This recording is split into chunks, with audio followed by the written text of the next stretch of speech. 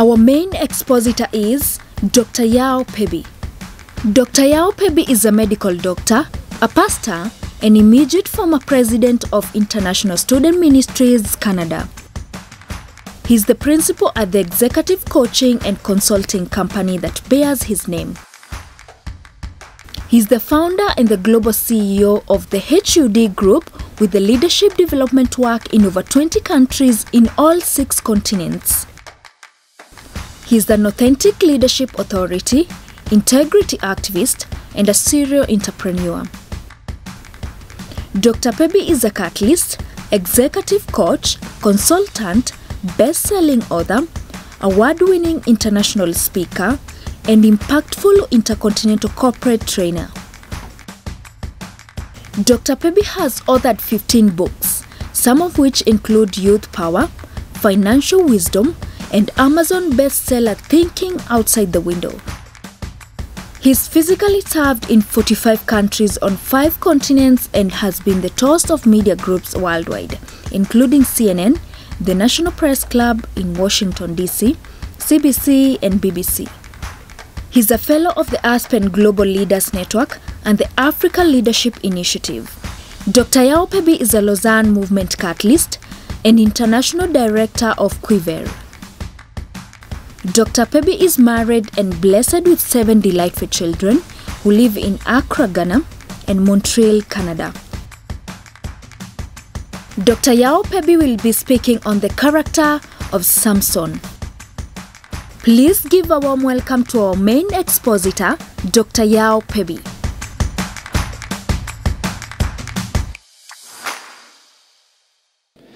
Wow. How many of you are ready for God's word? Wonderful. Aha, let me make a correction. My name is Yaw, not Yaw. Yours is a disease. I am not a disease. Okay. So we had a little discussion about that yesterday. My name is Yaw, like wow. Can you try it? Yaw. Wow. Fantastic. Anybody who's Luo? Yeah? I hear if we add an A, it is Yawa, which is the same as wow, right? Anyway, wonderful. So my name is Yaw, not Yaw. And I don't know how come Kenyans don't have that, but in Ghana, a lot of the tribes have day names. So Yaw is a boy born on Thursday. Yeah, so tomorrow is my birthday. So make sure you bring presents when you're coming. Every Thursday is my birthday. Yeah. And of course, some of you know a bit of history of Africa. Kwame Nkrumah, right? Kwame is a boy born on Saturday. Yes, from my tribe. Kofi Annan, the former UN Secretary General, that's a boy born on Friday. Kofi is Friday, you see? So you can call me Thursday. Great. Father, we thank you for this morning. We thank you that the entrance of your word gives light. And that light is the life of men, male and female. And that light shines in the darkness. And the darkness cannot snuff it out. May the light of your word shine in our hearts today. As we look again at the character of Samson, may we be convicted. May we be challenged. Most importantly, may we be changed. May we be transformed by the renewing of our minds, that we'll be able to test and approve what your will is in our time, in our generation, for our lives and our leadership. Your good, pleasing, and perfect will. Raise some powerful leaders out of this place. Leaders not only of competence, who are sure of their calling. Leaders who are anointed by the Spirit of God. But leaders who are also ethical, have character, are values-based, are character-driven. Jesus, mold our hearts after you. That we will not only be followers of you, we will look like you. In Jesus' name. Wow. So it's time to get into the word. There's nothing like the word of God, I'm telling you. And again, thank you for inviting me to be here. It's such a pleasure. I hope you have the slides ready. I want to introduce a friend of mine who's here. He's a co-worker. He's Kenyan. But we work together in the International Student Ministries of Canada. And he was based in Ottawa, which is the capital of Canada, welcoming international students. You know, in Canada, we have about 700,000 international students. And Ezekiel Jacko is his name. Amen. So, you want to say hello to them? Well, praise the Lord. Yaw recruited me into the International Student Ministries in Canada, and we are now initiating Pan-Africa International Students in Kenya that is going to serve the whole of Africa, and we want to partner with you. Awesome. Great. Fantastic. So yes, international students, there are 5 million international students in the world. About 10% of them are African. 500,000 Africans are studying outside their country of origin. And many of you are going to be international students. I know. It's a fact. It's a fact. But the question is, what kind of international student will you be? Will your life be of any consequence to the kingdom of God? We recently did a survey, and about half of the international students said they did not see themselves as missionaries, which is incredible. Because in China right now, we have about 40,000 Africans in China studying. Let's say half of them are Christian. The Chinese government is paying for you to come and... missionaries who don't do anything. Hey. All right, that's not what we're talking about. So we're talking about Samson. We're looking at a biblical case study of this man. We're looking at character-based leadership. Next slide. And some of you have been asking me about Africa to the Rest. I want to spend a minute or two. Some people say, what is it about? Let me summarize what it's about. So, and I think yesterday, the national director was asking me, why did you write this book? It's not easy writing a book, but we had to write this because 2018, something amazing happened. Africa became the continent with the most Christians in the world. I mean, that's a record that Europe has held for 1,000 years. See what God is doing in our time. 1,000 years. And then about 2014, Latin America crossed that line and became number one. They didn't make much noise about it. And then 2018, Africa happened. Now, this is the amazing thing. We're traveling all around the world. In fact, my co-author and I, Simon Ngugi, met in Brazil. We've been to so many places, and nobody was talking about this. You know, when it comes to Africa, bad news is the news. Right? If we were, oh, yeah, disaster. Oh, Africa president steals money. Oh, Africa dying of COVID. Oh, then... whoa, somebody has to write this down. And so we documented it, that this is what God is doing. But not only that, by 2050, there will be more Christians in Africa than the next two continents combined. Can you imagine? This is the continent. Look, listen. This is amazing. Look, in our lifetime, things that have been going on for 1,000 years are changing. Things that have been going for 100 years are changing. Because just 100 years ago, they called us the Dark Continent. Just 100 years ago. 100 years ago, they met in a conference in Edinburgh, in England. They said, world evangelization in our generation. And yet they did not invite even one African. There was no African there in that conference. 1910. There was one black person. He came from the States. He wasn't even registered. And he's not even African.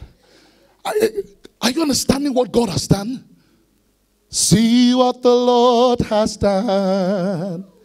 Can you see what the Lord has done? What we waited for has come to pass. What? The people that live in darkness have seen a great light. And now it's time for us to send the gospel back to the places where some of them brought it from. But you see, we say the subtitle is from mission field to mission force again, because Africans have affected nations. In fact, Africa shaped Europe with the gospel in the first century. Before Europeans came the last 400 years to, Ghana and Kenya and other places. So we have done this before. God has used us before. And we're just saying, Lord, do it again. Christianity is not a white man's religion. Who was the guy who helped Jesus carry his cross? Simon. Where was he from? Where's Cyrene? Libya. An African helped Jesus to carry his cross. And I believe it's prophetic. God, again, just like he used that African to finish the work on Calvary, he's going to use Africans again to finish the work of world evangelization. Oh, yeah, he is. I don't have time to go into all of this. But Acts 13, a lot of you love to quote it. While they were worshiping the Lord and fasting, the Holy Spirit said, set apart for me Barnabas and Saul. Do you remember that, Acts 13? For the work to which I've called them. There were 5 people there, Barnabas and Saul, and 3 others. Do you know 2 of the 5 people were Africans? Check your Bible. One of them was called Lucius from Libya. The other was called Simeon the Black. No, check your Bible. I'm not making it up. Your Bible will have in brackets, Simeon also called the Black, or Simeon also called Niger. Niger means black, Nigeria, Niger. Oh, it's true. Nigger. No, that is the word, black. Listen, black hands were laid on Paul to send him on his missionary journey. What is this that we are doing? That as we are, come and tell us the gospel, as we are poor, what is this? Your generation must change that. So we talk about past participation, Africa's past participation in the mission of God. Then we celebrate what God is doing right now. Like how by 2050, there will be more Christians in Africa than Latin America plus Europe combined. And then we talk about, but there are some problems with African Christianity. And that is why we are doing this conference. Because some of us, the way we are behaving, God shouldn't send us anywhere. Oh, yeah. Because some of you, the way you are sleeping with the girls, if God sends you to America, yeah. Some of you, the way you are stealing small Kenyan shillings, you are stealing. When you start getting pound sterling, what will you do? Hey. Have you seen why we need to come before the Lord and say, create in me a clean heart. Transform me, change me so you can send me. Hey, listen, mission is not first going, Mission is first being. Just like leadership. Leadership is not first doing, leadership is first being. Listen, who you are is more important than what you do. We're going to see from Samson. In fact, you do what you do flowing from who you are. So if who you are is a problem, we have a problem. So what are we going to send? What are we going to send to America? What are we going to send to France? What kind of gospel are we going to send to North Africa? So that's it. This is a picture. That's actually my dad.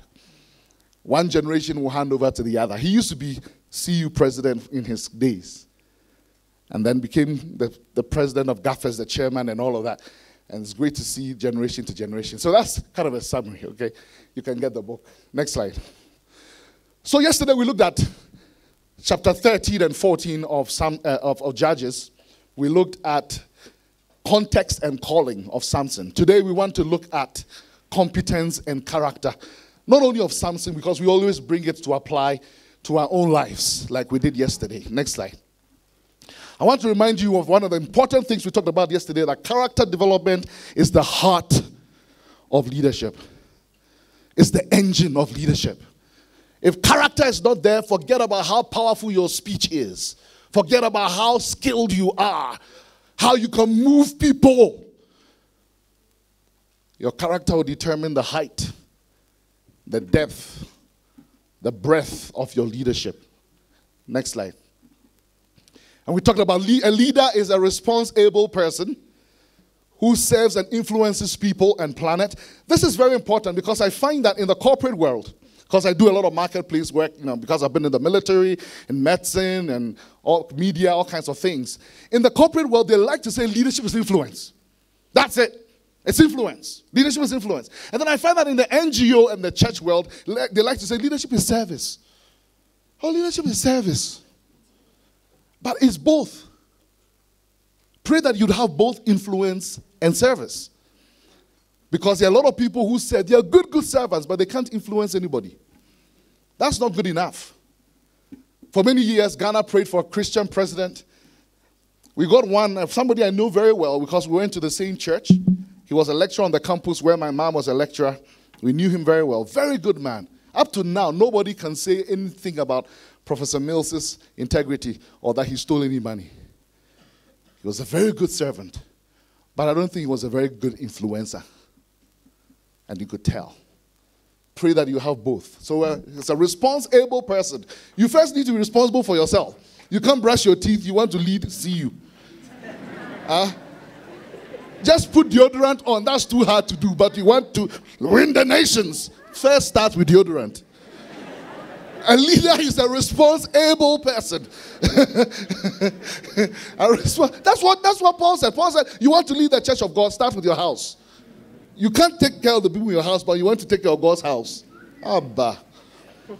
It's a responsible person who serves and influences people and planet. Very important to achieve a shared noble purpose. And we talked about, next slide, we talked about the context of this. I want to add something to this quickly and then we get into the text. Next slide, quick. So leadership is a process. That's how I define leadership. It's a relational process. So it's not an event. It's a process, a relational process whereby, so we're combining the first definition and this one. A responsible person with character, competence, and care. You need those three, and that's why we're going to talk about competence and character this morning. With character, competence, and care, or some people say compassion. And when you look at it, somebody with these three C's serves and influences people and planet. I left planet out of there to achieve a shared noble purpose. Think about it. Samson, was he competent? Was he competent? And we talked about that yesterday. Absolutely loaded. He was loaded. Everything from spiritual gifts to the passions, to all the shape and everything. But did he have character? We're going to look at that. Did he have care or compassion? I find it very strange that in all the story about Samson, we don't even find him ever caring about his people. Saying, oh, let's deal with the Philistines because we are under. No, it was always about him. We'll come to that shortly. So 3 legs of a stool. Character, competence, care. And he had 1 leg. Only 1 leg. What do you think happened to the stool? All right, next slide quickly. So character, a matter of the heart. Competence, head, intelligence, strategy, all of that, vision, hands, skills, and care, a matter of the heart as well. Next slide. I like this diagram because, you see, character is a substructure. Character is under the ground. What people see is the superstructure, like this building. All we see is the chairs, how high it is, the stairs. But what is holding this building is underneath. And how high a building is going to go will determine how deep the foundations must go. Those of us who live in cities like New York, Montreal, places like that, those high skyscrapers, they dig deep into the bedrock. There are some metals, there are some steels called piles, and they drive them into the bedrock. I have a diagram, it was too small, I didn't want to show you. But go and Google, for example, the Burj Khalifa in Dubai, or any tall building, and check how thick the foundation is, and how many feet into the ground. A lot of them, sometimes there's even almost as much in the ground as there is above the ground. How deep is your foundation? How deep is your character? Because how high you're going to go is determined by how strong your foundation is. Next, I think I covered a couple more things. Yes. Now, a lot of us mix up leadership and management. They are not the same. And I want to show you an example of it. There are many differences, but just this quick one. There's something that is taught in MBA and things like that. So you have to pay me. After this, I'm taking collection. As you go, everybody gives me $10. But I wanted to show you this because leadership is a highly personal thing. Leadership is not primarily positional. It's highly personal. That is why the person of a leader is important, especially character. Look at this difference, for example. Can you just click? So leadership is a position, management is a positional concept. Just click again. Leadership is a personal concept. You see, for a manager, the source of authority is the position. I am your line manager, so I'm asking you to come. Why are you late? Whatever. The source of the authority is the position. But when it comes to leadership, the source of authority is your personal authenticity. I was surprised every time I went to South Africa after Nelson Mandela, that in spite of Mbeki, in spite of whoever else came, Nelson Mandela has so much power. He no longer had a position. Leadership, it comes from personal authenticity. The primary tool of a manager is power. The primary tool of a leader is influence. You're appointed by the organization in management, but you're appointed by the followers. So they can give you a post and say, you and you and you, follow him. But you realize that all these others are following him. Because followers decide who we are going to be influenced by.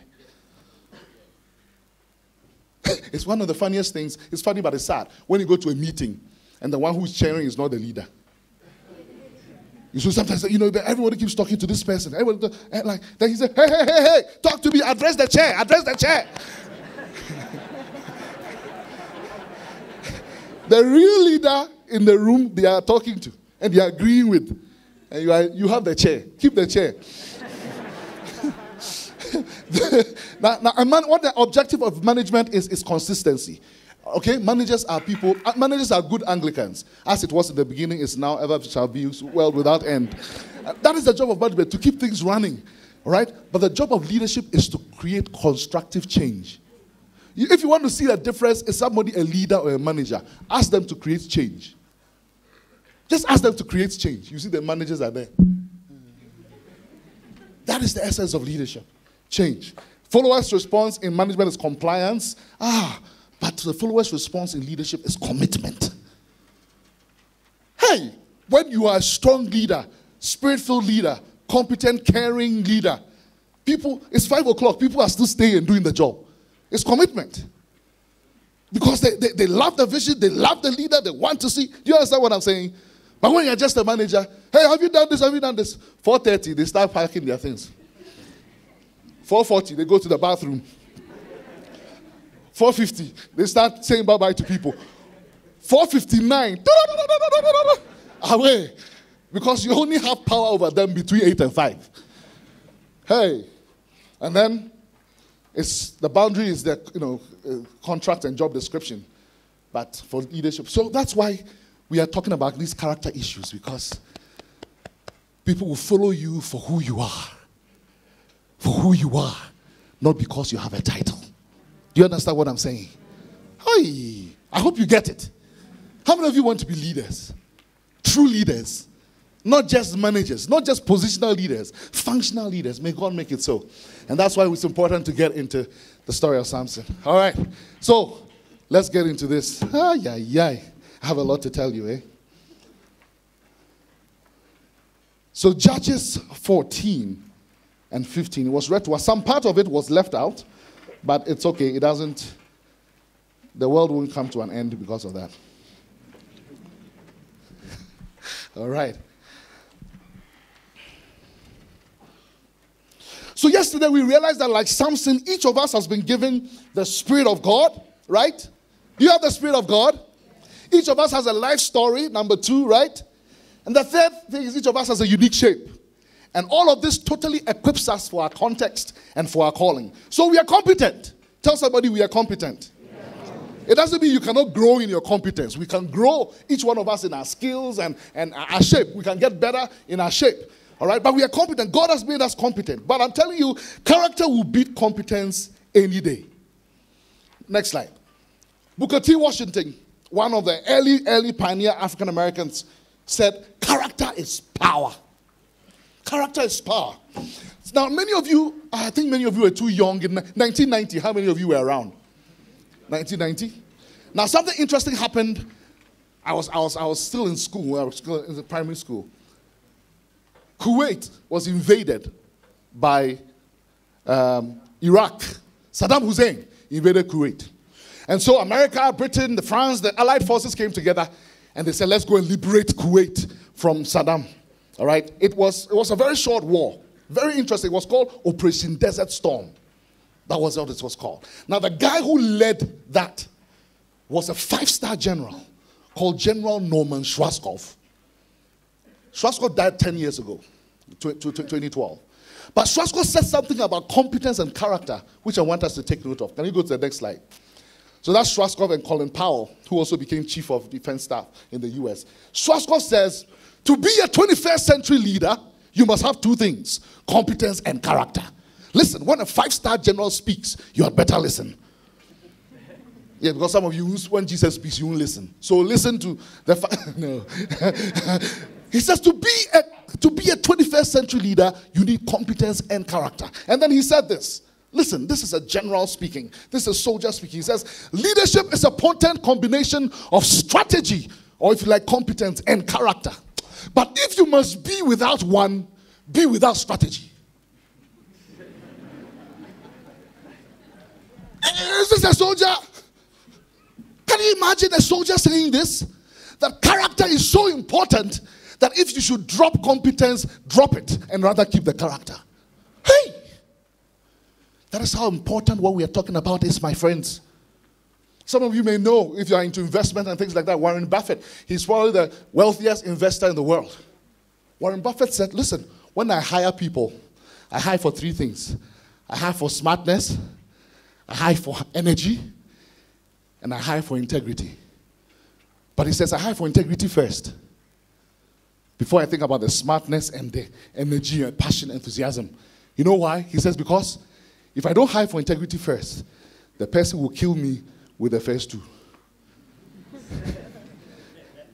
He will kill you with his smartness and his energy. In fact, he says, if you want to hire somebody without character, make sure the person is a fool and lazy. Yeah, because if the person is smart and hardworking, you are dead. If they don't have character. Do you understand what I'm saying? Oh my goodness, character is so important. Let's go. What's the next slide? So that is what Schwarzkopf says you need in the 21st century. But God says we've always needed this, whatever the century.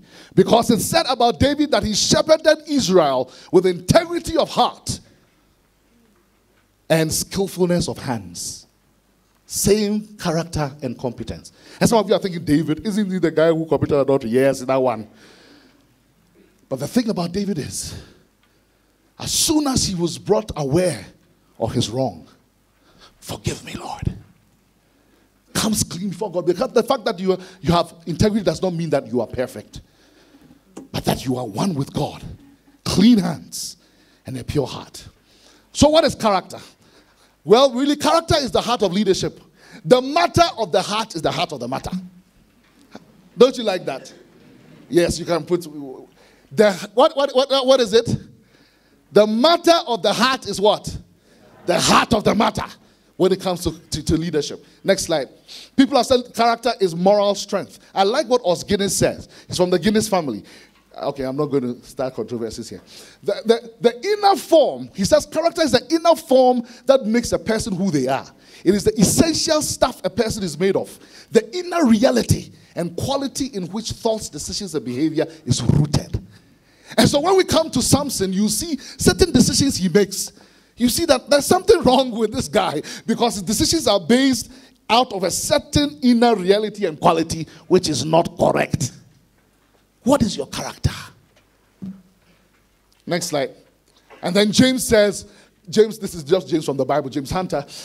Character in the classic sense manifests itself as the autonomy to make ethical decisions always on behalf of the common good, and the discipline to abide by that principle. So look at these definitions and ask yourself, do I have character? Because as we get into this story, you can be able to tell. We're going to look at 10 things about Samson. Hey. And then you can judge for me and whether he has character or not. Let me show you this diagram. It's one of my creative things that I did. So you know white light, all this light, for example. When you pass it through a prism, it separates into the 7 colors, right? You know, red, orange, yellow, the rainbow, all right? And you will see this anywhere. This is my original thing. So when you quote it somewhere, acknowledge me, yeah? Character, I think, when we say... So I was telling the Mercy and Co. that when we said we want to be values-based leaders, I said, well, let's stick with character-based leaders because it's values plus other things when it comes to character. So character, like white light, if you separate it, you get values. You all right? Your character is made of your values, your virtues, your attitudes, your morality, your ethics, your true self. Because every one of us has a true self and a false self. Some of you, your true self did not come to this conference. And integrity. And integrity is like a belt that puts all of these together. Now let's do a quiz and see whether we understand these terms. Next slide. So which one of these is values? Are you able to read from there? It's a bit small. Oh, all right. Well, you get the slide. So which one is values? Can you press? A value is something that is important to you. Press one more time. What is a value? A value is what you value. Something that's important to you. And so it guides your behavior. It determines how you make decisions. It determines how you live. But it's important to you. What are your values? I find that a lot of people in this generation, all we care about is money. Like that is our number one value, money and possessions. You know, how you get it doesn't matter, including pastors. Virtues, what are virtues? Virtues are those qualities, press again, you have only if you practice or live them out. Attitudes. Attitudes are, what are attitudes? Which of them? An established way, right, of thinking or feeling about things. So what is your attitude towards Kikuyus? You are saying A. What's your attitude towards women? That's part of your character. Let me tell you, the kind of transformation we need Jesus to do in us. You look at Samson and you're like, oh, Samson. But what about you? What about me? Hey, do you know how in the international world, I work with Lausanne. Lausanne is something Billy Graham started in 1974. In the international world, people were talking about Kenya during the last election violence. And people say, we can't believe it. The country says they're 70, 80% Christian. Where is their character? Where is their Jesus from nature? Hey, people are calling our Christianity into question because they don't see the transformation Jesus brings. Rwanda, when Rwanda fell in genocide, do you know the percentage of Christians that were in Rwanda? Does anybody know? 90%. How does a country that's 90% Christian kill themselves so? Hey, we need to come to Jesus and say, transform this heart. Transform this heart. Our attitudes. Morality is what? It's generally accepted customs and behavior of a community. And it can change over time. I think morality is changing in Africa a lot. On the flight here, I saw so many young women who had come from Tanzania, Kenya, South Africa. They came to party in Ghana because there was also Afrochella and all of that. And I don't know so girls in this generation, have you decided that you won't wear bras anymore? I am telling you, these girls were in the airport with their things all over the place. My goodness.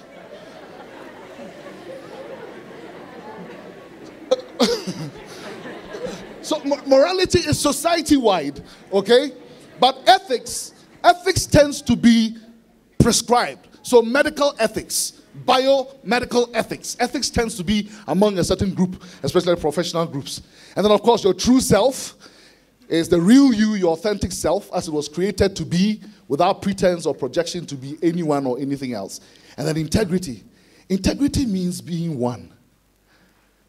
That is what you studied math in school, integer. Integrity comes from the same root, integritas. Integer, it means you are one. Integers are what? Whole numbers. What is the opposite of integers? Fractions. So do you have integrity? Are you whole or you are fractionated? Like some people, when they come and see you, some people in your village, when they come and see you at this conference, they won't believe it. They say, hey! He's here. If you see him in the village, the guy in the village is different. And then when you see him in Nairobi, he's different. And when you see him in the conference, he's different. And when you see him in church, hey, he's different. You don't have integrity. You are fractionated. Do you understand? Integrity is so important. And you see, many of us in Africa, we have high morality, low integrity. Can I explain? Oh, I don't have the time. Oh, we haven't even got into the text. Listen. Morality is what you say, I do this, I don't do this. I say, it's morality, right? But you say, I don't drink, I don't smoke, I don't sleep with people. That's high morality. But if you say that, but you do drink, you do smoke, you do sleep with people, you have low integrity. Right? Because you are doing what you said you don't do. But let me tell you, integrity can be a negative. There can be, like another guy who says, me, I drink, I smoke, I sleep with other girls in this fellowship. That's me. And then he does it.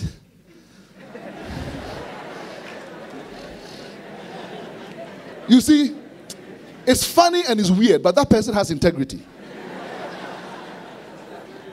Do you understand what I mean? Because he says to me, this is what I do. And he does it. But you said, this is what I don't do. And you do it. Anyway, may we be people of true integrity.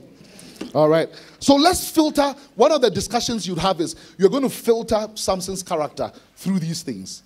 Values, check. What were his values? Did he have any virtues? What do you think of his ethics? Did he have any morality?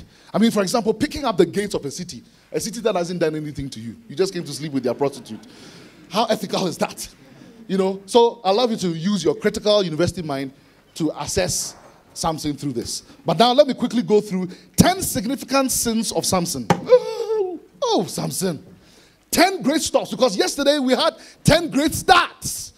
He had everything laid for him. 4 chapters of the Bible just for Samson.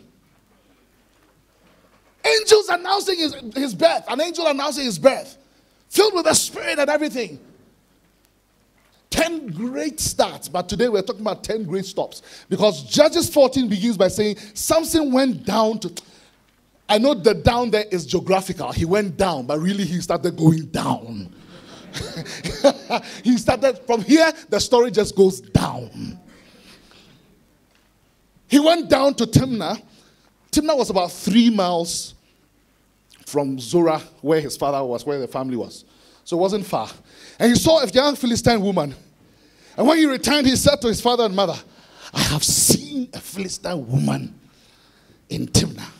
Now get her for me for a wife. Is anybody saying, oh? No. Considering the powerful 25-verse packed chapter of Samson's setting and set up yesterday, chapter 13. 25 verses about just how he started out. What would you have supposed to be the kind of first words you will hear from his mouth? From a person so anointed, so blessed by God. What do you think should have been the first thing to hear from Samson's mouth? Behold Israel, the Lord thy God is here, or something, right?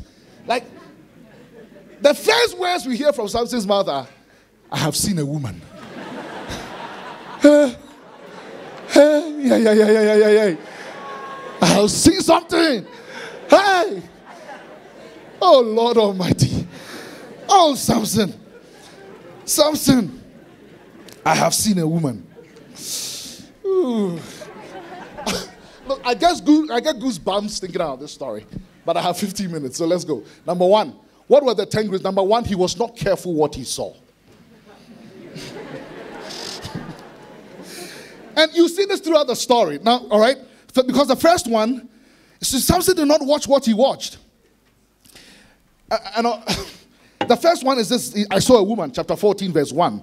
Right? We just read that. Because the Bible says, yes, he saw the woman, and then he said in verse 2, I told the parents, I have seen. He saw and I have seen. That was the first issue, the woman. But the second issue, if you go to verse 8, when he was going back, sometime later when he went back to marry the woman that he had seen, right? He turned aside to look. Right? Instead of going straight on mission, he turned aside to look. What did he turn aside to look at? The carcass. The lion that he had killed earlier. And what did he see? Honey. So he was really into honey. Women, honey, and honey. All right? Honey. And then he quickly went there and scooped and ate. That's a problem. We'll come to why that's a problem shortly. And then again, you go to chapter 16, verse 1. One day, Samson went to Gaza, where he saw, this time, what did he see? A prostitute. That guy had a problem with his eyes. No wonder in the end, they were removed.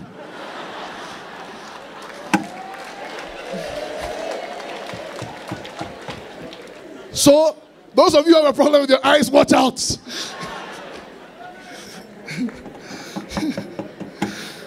Jesus said, let him take care, let him remove one for you now. So you go to hell with one eye, rather than going to hell with both eyes. So Samson saw, he told his parents what he had seen. You know, doesn't this go back to 1 John 2, 15 and 16? Where he says, do not love the world or the things in the world, for everything in the world. What is the 3 things? The lust of the eyes, the lust of the flesh, the pride of life, or the boasting of what we have and do. The Bible says they don't come from God, they come from the world. The lust of the eye. Same three things in the Garden of Eden. The woman saw. She looked at the fruit and said, hey, she saw. And then she said, lust of the flesh, this will be good for food, if you eat this. And then pride of life, I will become like God. Listen, the devil hasn't changed his strategy. Same thing. It's just that there are different human beings who come every 100 years. Same strategy. Guys, let it be clear. Watch what you watch. Samson did not watch what he watched. He was not careful what he saw. I want you to go to the next slide because something very serious. This lady wrote this book, Eva, and she said, my friend Jack Samad with the National Coalition for the Protection of Children and Families shocked me with the story of his attendance at the religious convention. The manager of the hotel where he had been staying noticed the posters and other paraphernalia he had carried through the lobby early one morning and then back in again later that afternoon. So he stopped Jack and asked him what he was doing with all that information on pornography. Jack told him he was part of the Christian conference being held in the city. And the manager just chuckled. Get real, Jack. Porn movies in our hotel are accessed at a higher rate during Christian conventions than at any other time.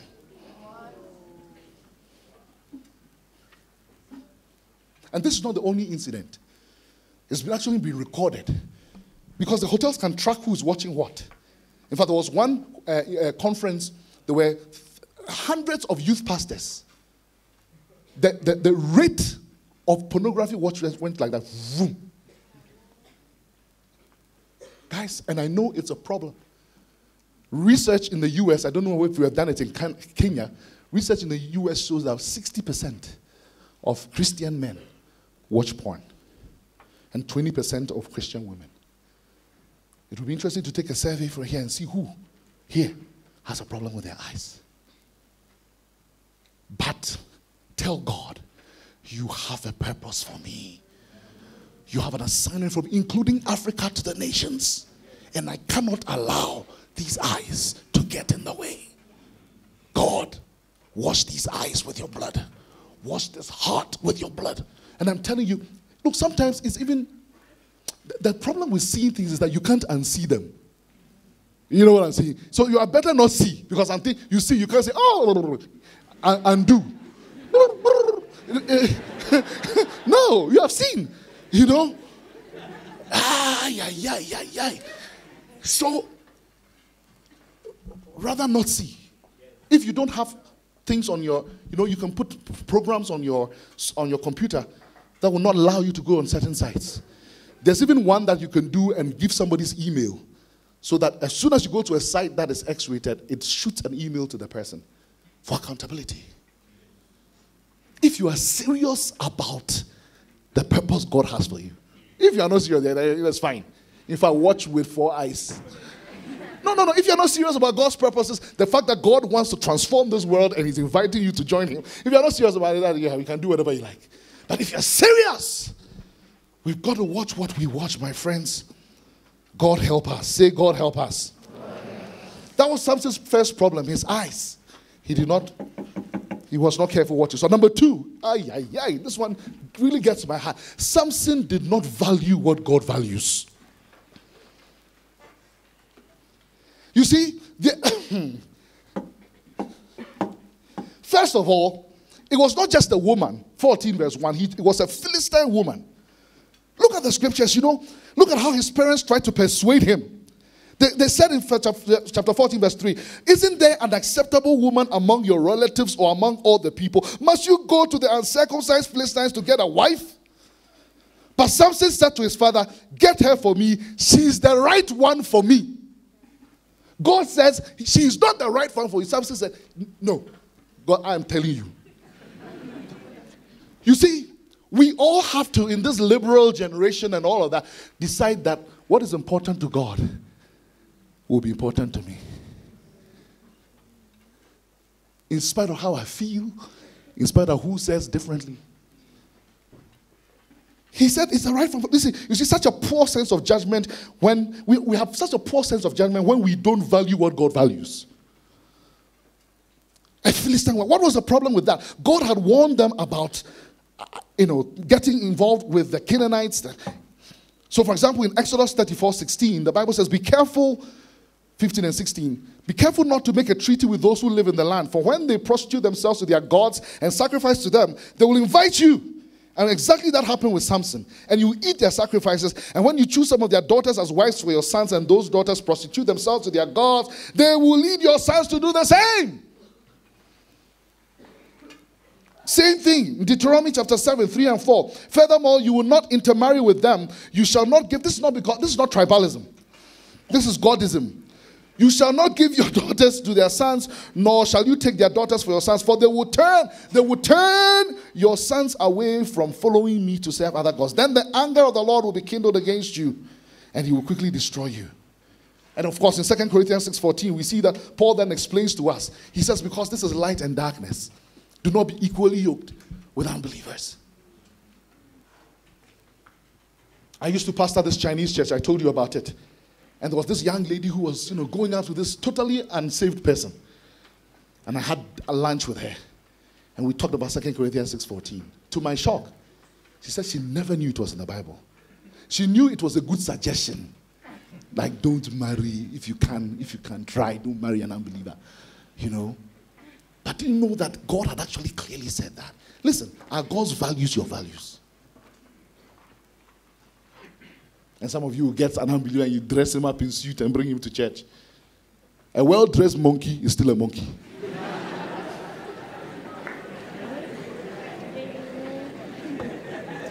So number one, he did not value what God valued in terms of the Philistine woman, right? But secondly, this is very important. He did not value the Nazarite vow. The Nazarite vow, you can find that in Numbers chapter 6, right? There were things they were not supposed to do. They were not supposed to drink alcohol. They were not supposed to go near dead bodies. He saw a dead body and went to it. Do you remember? Which dead body was that? The lion's dead body, the carcass. Why did he go to it? Because he saw honey. He did not value his vow. This is one of the clear instructions. Do you remember his mother Evie was not supposed to eat anything unclean? And neither was he. He broke his vow. He did not value his Nazarite vow. Secondly, about his Nazarite vow, he went drinking. How do I know? Because he goes partying. If you look at verse 10 and 11, the exact thing God said will happen. Now his father went down to see the woman, and there Samson held a feast, as was customary for the young men. When the people saw him, they chose 30 men to be his companions, and they had a party. The word feast there, the Hebrew word translated feast there, is actually a 1 week long drinking party. When Nazarites were to abstain from alcohol, Samson ignored this vow. And again, we see in chapter 15, verse 15, picking a fresh jaw of a donkey. I had never seen it before until I was preparing for this. I said, isn't that also a carcass? Listen, it's amazing that God in his mercy allowed him to win a victory with that. But that is the mistake many of you make. I remember a young guy who went to fornicate. Do you understand what fornicate is? And when you have sex, when you are not married, outside, yeah.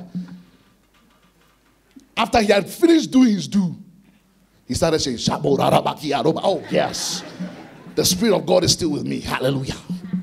Hey, let me tell you something about God. Fear him. He can use a crooked stick to draw a straight line.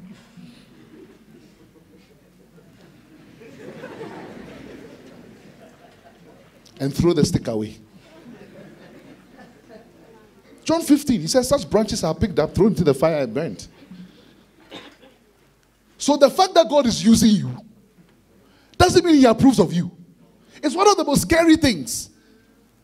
The fact that God is using you doesn't mean he approves of you. In fact, the Bible says, Paul writes to Timothy, says there are many vessels. In fact, if you go to your house, the vessel that is used the most is probably the dustbin. Or it doesn't mean, but when you have guests, that's not the vessel you go and bring. Hey. God can use Pharaoh, he can use Nebuchadnezzar. Time won't allow, maybe tomorrow I'll go into the fact that the scripture says that although Samson chose this woman, God was using that to defeat the Philistines. We can get into that later on, but because of time, let me go through the others quickly. Samson did not value what God valued. Do you see it? In the woman, the Philistine woman he chose in this Nazarite vow that he broke, And obviously God's standards of marriage. This is such a funny phrase. Chapter 15 verse 1 and 2. It says, later on at the time of the wheat harvest, Samson took a young goat and went to visit his wife. He said, I'm going to visit I'm going to my wife's room, but her father will not let him go in. Listen, Samson. The Bible says a man will leave his father and mother and be united with his wife. And what is this about visiting your wife? Like, who visits their wife?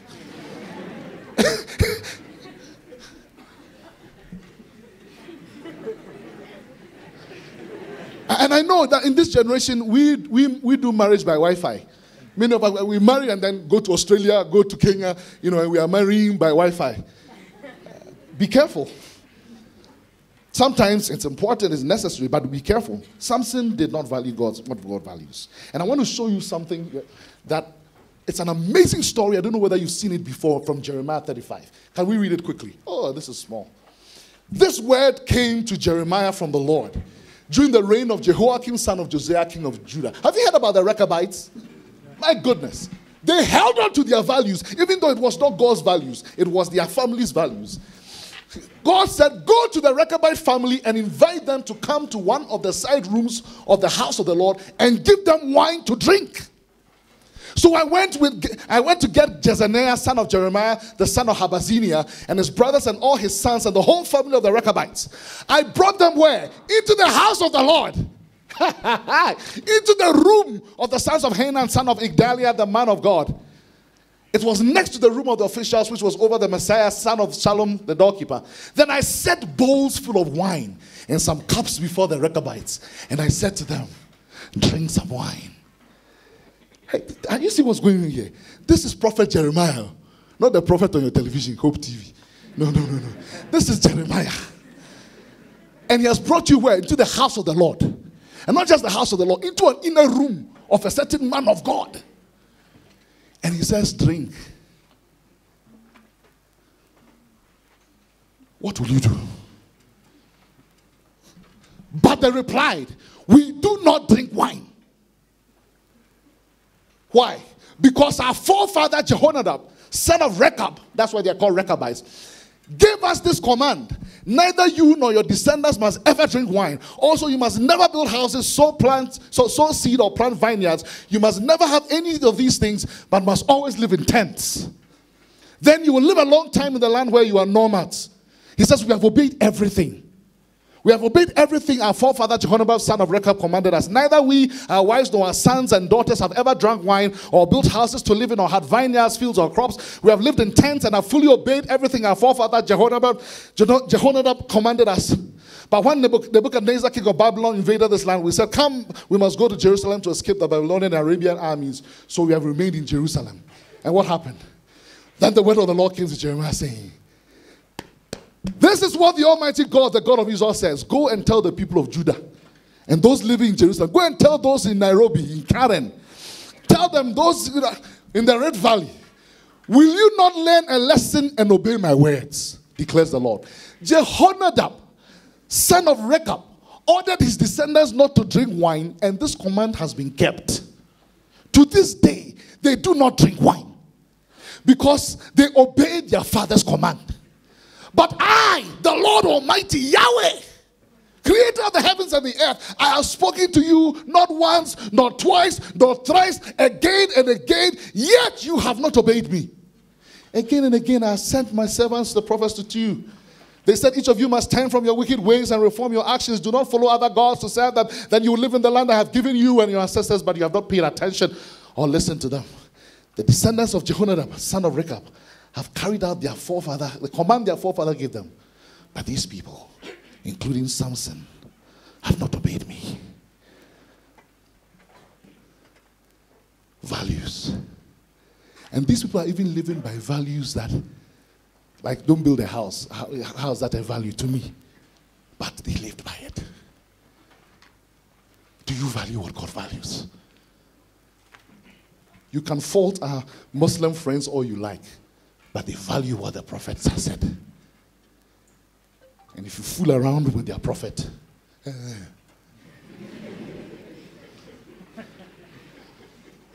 but the Christians, Jesus,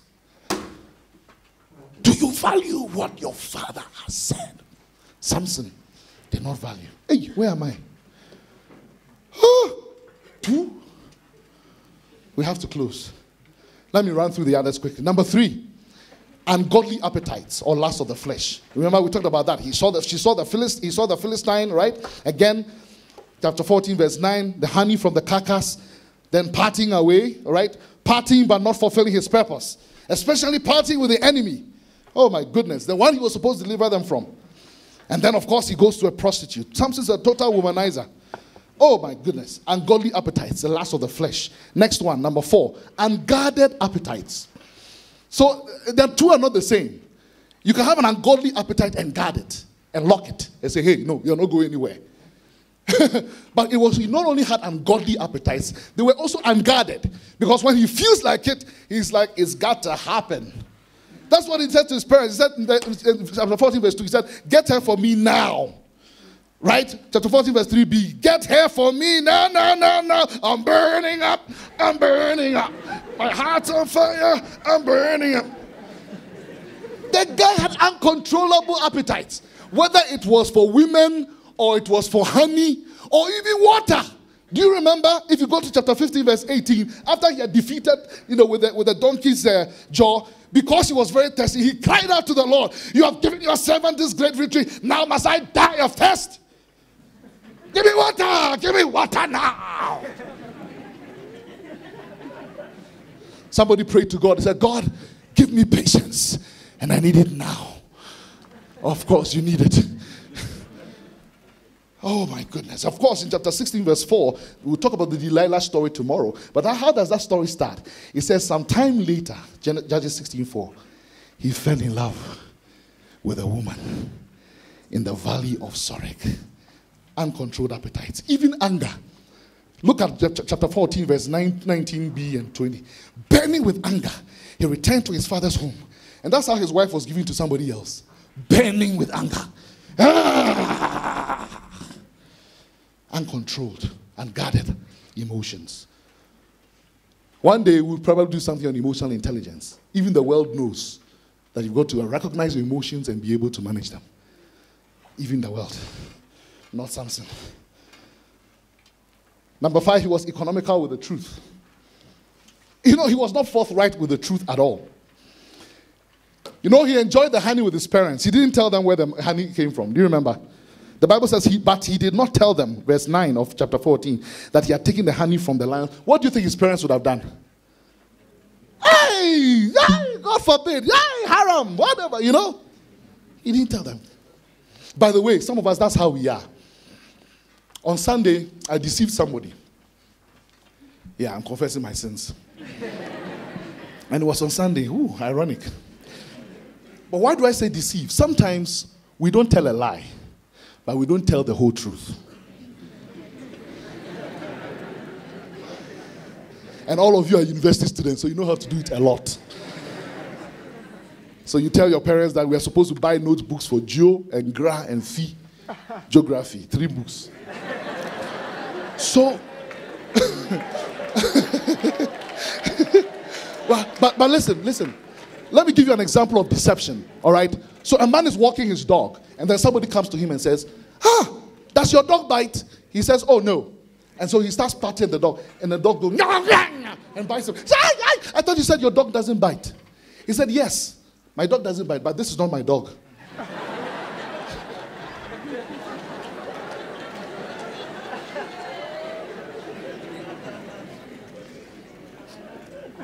Samson was economical with the truth. He wouldn't tell his parents. Even the riddle, you remember, he didn't tell his wife. And then he told his parents he told his wife that I haven't even explained to my parents. Even my parents. Guys, don't be, and of course, you know how long he played with Delilah. This game, do this my hair. Okay, do this, man, Economical with the truth. Be careful about that. Number 6, I just want to finish this so that, number 6, sin slippery slope. He began with a prostitute in chapter 14, verse 1. Soon he ended with he began with a pagan wife. Chapter 14, verse 1. Soon he ended with a prostitute. Sin is a very slippery slope. You start a little, let me just try a little. The next thing you know, you are the dealer. It's a very slippery. Let me tell you something. If you are here and you are in a sinful relationship, or you're doing something sinful, thank God that it's being called out today. I am telling you, thank God. Listen. Let me tell you something that happened to me in North America. You know, in Africa, we tend to be very, oh, wonderful. You know, we're very emotionally expressive. Say, oh, you beautiful young lady. Oh, wow. You know, and sometimes we even call people, oh, sweetheart. I can say, oh, Mercy, oh, sweetheart, come. In North America, there was once a young lady that I said to, so, you're so beautiful. I mean, I've been to many places in the world. You're one of the most beautiful people I've seen. Went to report to the church. Me. Oh, no, serious. I'm telling you. This, I don't think I've shared this in public before. Listen, I am so strict about my sexuality. I married as a virgin. I married at 28 as a virgin. My wife was 23 going to 24. She was also a virgin. In fact, we made it a celebration in Ghana. There was a revolution in Ghana. We actually called the marriage a celebration of purity, purpose, and passion. And we wore white, both of us, intentionally, because we created such a revolution that the people who were sleeping around now began to feel bad. Because first they were making us feel bad. They said we are stupid, we can't, you know. And now I showed them, look at my 7 children. You thought I couldn't do it? Shit. Look at you. It's because we are values-based. It's because we are character-based. It's because we have a God. Shit. Ha. Anyway, so like imagine a person like me, totally shocked that this had gone to the pastor. So in fact, I was supposed to do something in the church. The pastor called me and said, we are canceling the program, because, I mean, the guy was literally talking to me like I was the next Ravi Zacharias or something. Oh, it broke my heart. I called my wife. I mean, because I'm very open with my wife. And my wife actually knows the person too, But you know why I'm telling you this? I thank God that it happened when it did. Do you understand what I'm saying? Because who knows what else I would have said to somebody, and the next thing you know, it's in the newspapers or something, and somebody totally misunderstands and do you understand what I'm saying? I'm telling you, thank God that you were caught watching over the fence. Because if we were caught inside the fence,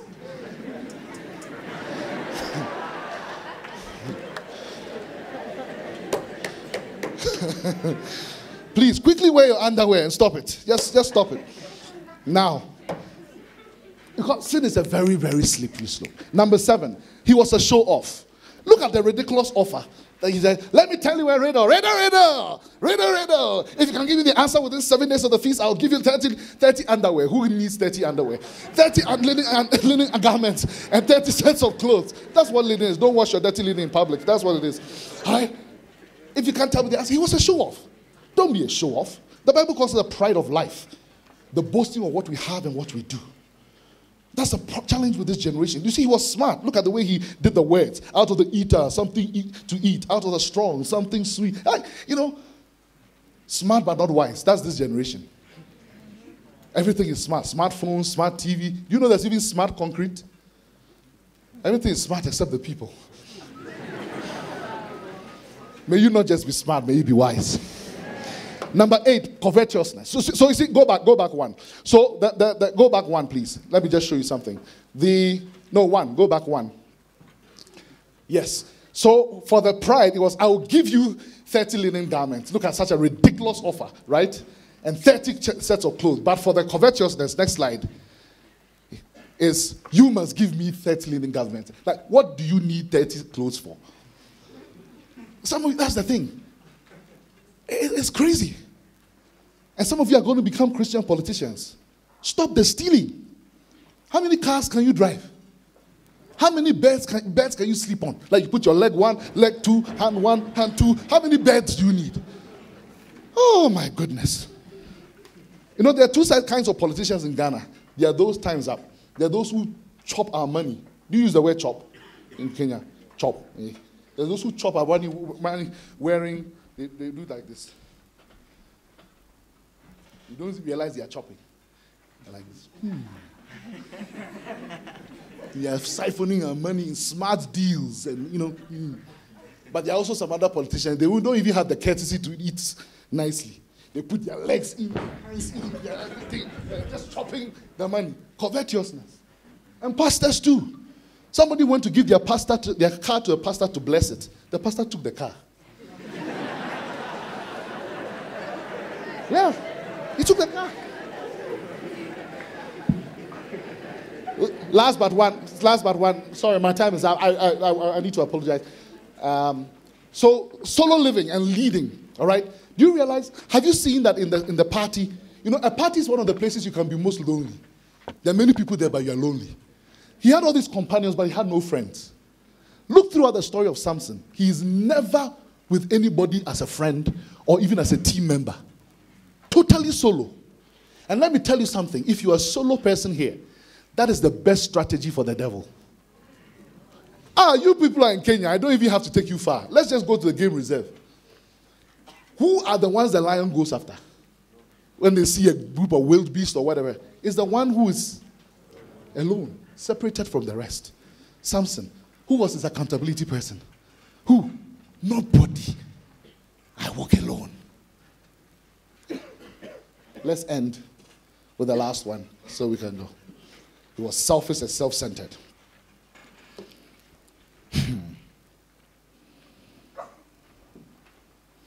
Look at his abuse of power.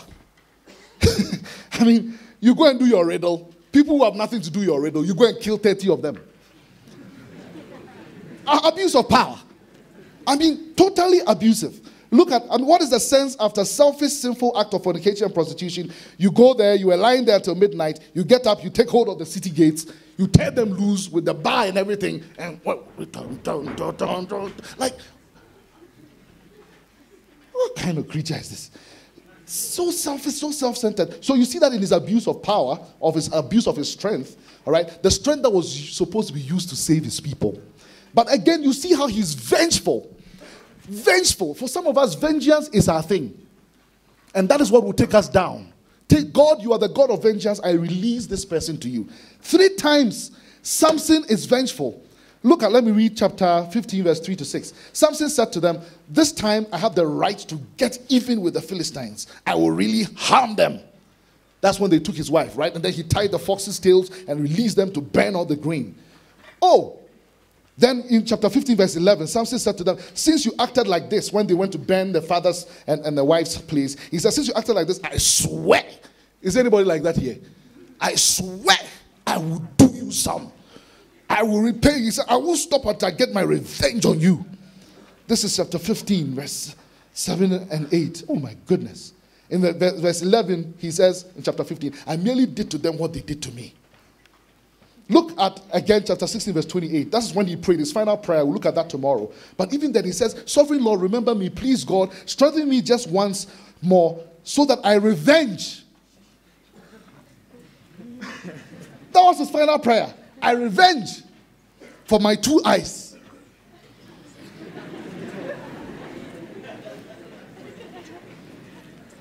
I want to leave you with this.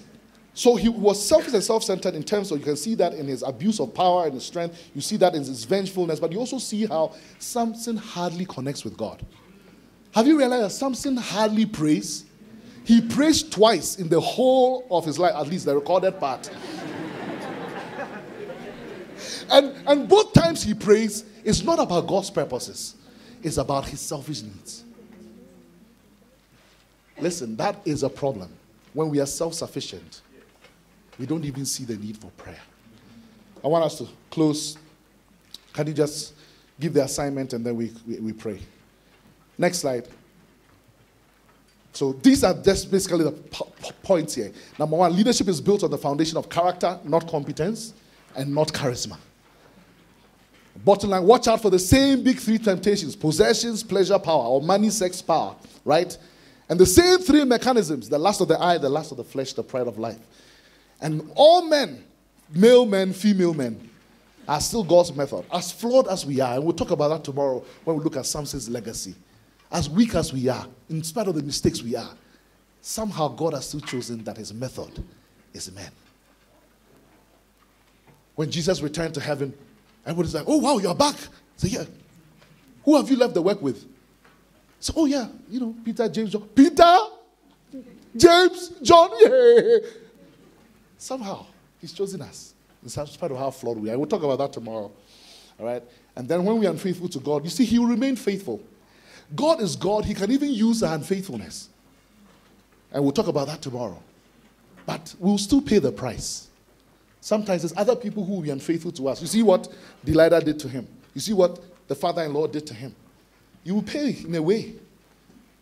But God will accomplish his purposes. But isn't it great if God will accomplish his purposes through our obedience? Because God will do what he will do, with or without you. I'd rather that he did it with me. And I'd rather that he did it through my obedience and not in spite of me or even against me. We forget, we like to say, if God be for you, who can be against you? But if God be against you, who can be for you? Let's pray. I apologize, I went a bit above time because of these announcements that I made. I apologize.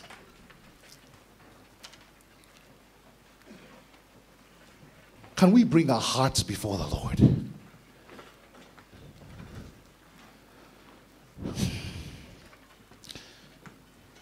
Now, tomorrow we'll be doing something very special. We are all leaders, but we are all sinners.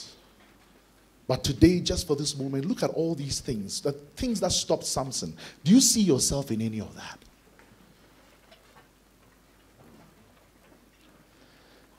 Change my heart, oh God, make it ever true. Change my heart, oh God, may I be like you. Change my heart, oh God, make it ever true. Change my heart, oh God, may I be like you. You are the potter, I am the clay. Mold me and make me. This is what I pray. Change my heart, oh God.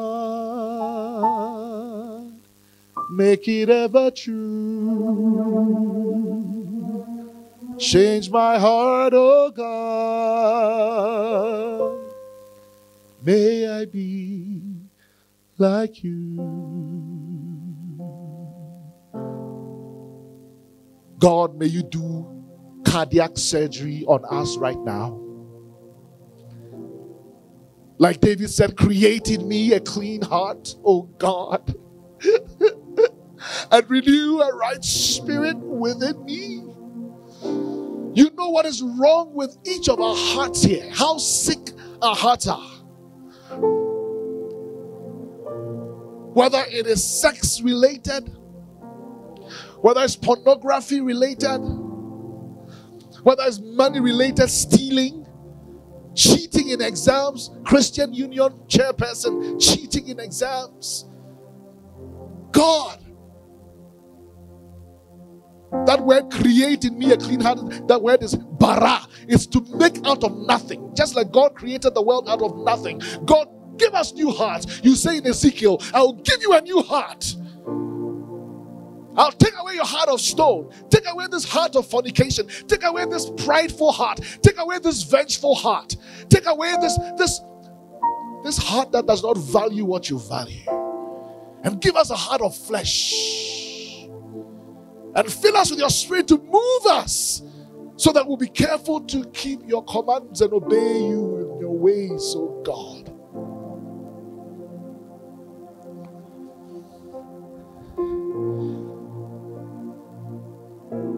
You know, in the end, our character issues will catch up with us. It doesn't matter whether you are Samson or you are Bill Clinton. It will catch up with us, every one of us. And so we had better do business with God now. There's somebody here, you are going out with 2 women in the fellowship. 2 women, 2 girls. You are seeing this one and you are seeing this one, and you are sleeping with them both. The Lord says today is a full stop. In love, He is warning you, because the next thing might be judgment. Stop it. Because God wants to do something awesome with you. Look at the awesome things He wanted to do with Samson and what he fell for. God help us.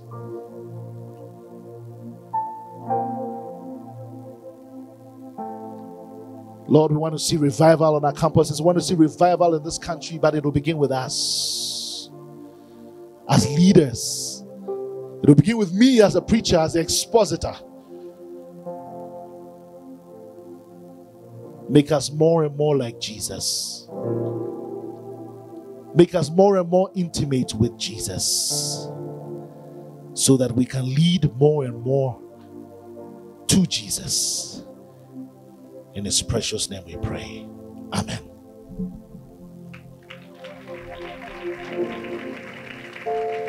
The Fellowship of Christian Unions, reaching students, changing nations.